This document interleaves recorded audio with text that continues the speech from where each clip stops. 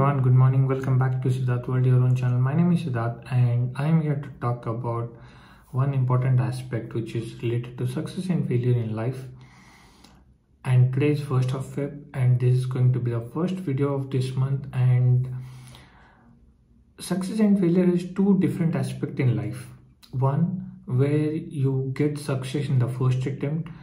Second, where you get success in multiple attempts, which means you fail multiple attempts and then you get success.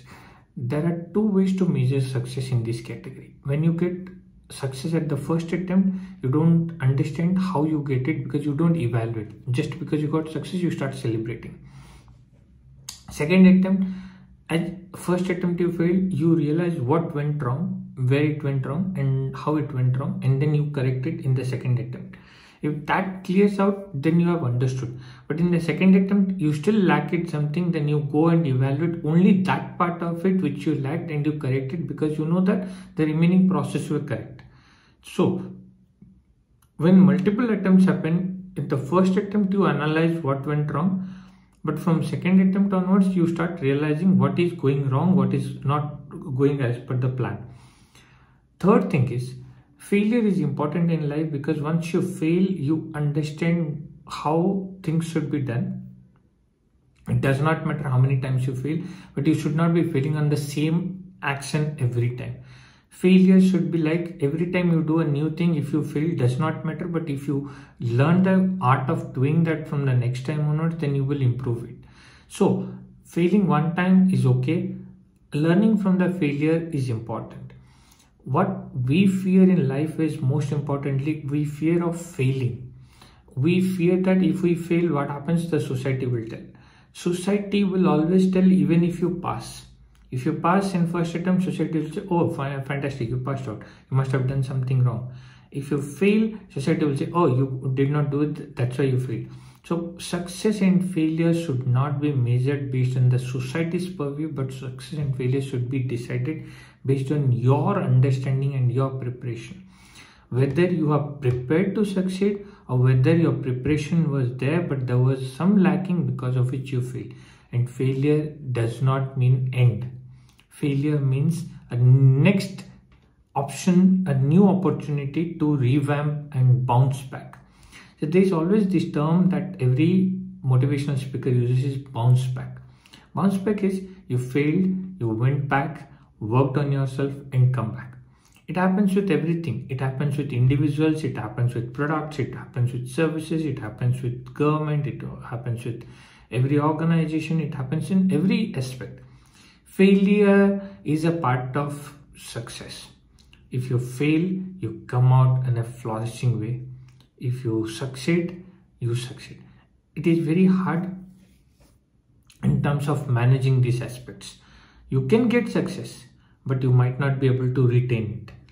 Now, what you should be doing in terms of getting that consistency of retaining the success is, you need to keep on evolving how you can improvise yourself. After attaining success, you improvise yourself so that your chances of failure goes down and your chances of remaining successful will always be on top. But it does not mean that often if you fail, you should be panicking. No. If you fail, you should not be panicking, but rather you should be focusing on how I can improvise myself. So your competition should be with yourself. Sorry. Your challenge should be with yourself.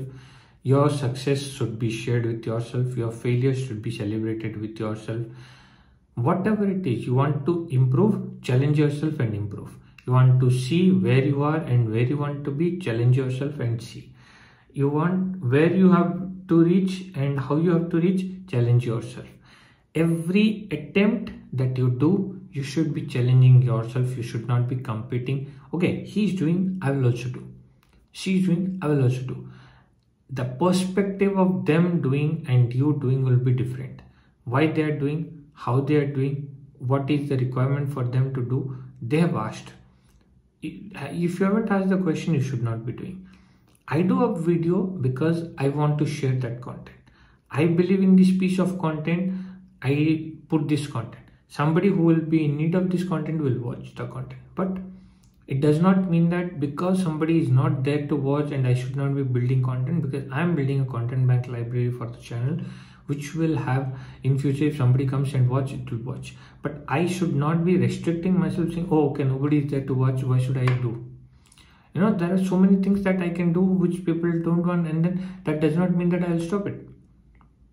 Everybody looks at finance videos, but how many of them understand finance? How many of them have studied finance? How many of them can explain finance? No, not many. But everybody loves to talk about finance, and people believe on them, and they start putting money and they start losing money. People who have made hundreds of mistakes in finance gives you financial knowledge, and we believe and invest. Why? Because we don't do the basic research. The same way, motivation. Nobody can motivate me, nobody can motivate you, nobody can motivate anybody. We can only do that boosting. As motivational speakers or as informative speakers, we only give you past the information. It's ultimately you who take that information and see how it fits your requirement and you utilize it. It does not mean whatever I'm speaking in front of the camera and posting it on my YouTube channel will work everything as the way. I might be telling in a general way, I might be telling from a student point of view, I might be telling from a working professional point of view. So the way that if I talk from student point of view, that will not match to a working professional. If I talk from a working professional point of view, that will not eligible for a student. So I have to take a common approach. Yes, I also do that, how you can be modified, but you have to take that general principles and have to see how it works for yourself. Once you do that, what happens is you will gain a lot of perspective, and then you can start thinking, okay, how can, if I do like this, how it will happen? If I do like this, how it will happen? So you will automatically get calculated. You will be automatically able to understand the different aspects of it, and that itself will lead you to a successful path. So at the conclusion of this video, I say, measure your success, measure your failure. What made you succeed? Note it down. What made you fail? Note it down. Analyze your failure. What, when, where, how, why it went wrong. What should have been done to avoid this? Next attempt, do that. Introspect yourself, question yourself, interrogate yourself, understand what made you do this and why it should have not been done. And that's how you will understand. That's how you will find, and then you see if you found the concrete perfect solution for success. You should also find a perfect solution that when you fail, what you should do, and once that failure is done, you have understood how to bounce back. So before doing anything, you will analyze whether it will be having a chances of this and chances of this. If it's going to fail, how am I going to bounce back? That's what your aspect of should be and your agenda should be. So with that, I end this vlog here. Thank you very much for watching this video and giving your valuable time. I know it's not very long, it's less than 7 minutes video, but eventually this is what the speed of the content that I wanted to do. And even, yes, from tomorrow from today morning, I will post so many YouTube shorts, unedited direct shorts. At the same time, I will also put so much content related to finance and other topics. So make sure you keep watching and keep loving our channel. If you haven't subscribed, please subscribe the channel and press the bell icon. And also, if you have subscribed and have already liked the video, please hit the comment section and post on your comments, post on your queries, post on your questions. If you want to get in touch with us, you can find out all the details in the description box. Please do visit and check it out. This is Wednesday motivation, and this video ends here, and I shall begin with another part of Wednesday motivation morning, and then followed by the following topics for the blog that is going to come out. Until then, this is Siddharth signing off for now. Stay safe, stay healthy, and love yourself, leave your parents, have a plan for yourself, be healthy, be good, and stay happy and spread the happiness. Life is one, enjoy your life and stay happy forever. Thank you very much. Until morning, and I shall be back with new video. Till then, keep watching, keep exploring the various folders and playlist of Sidharth World, and we shall be getting back into the new video. Thank you very much, and good night.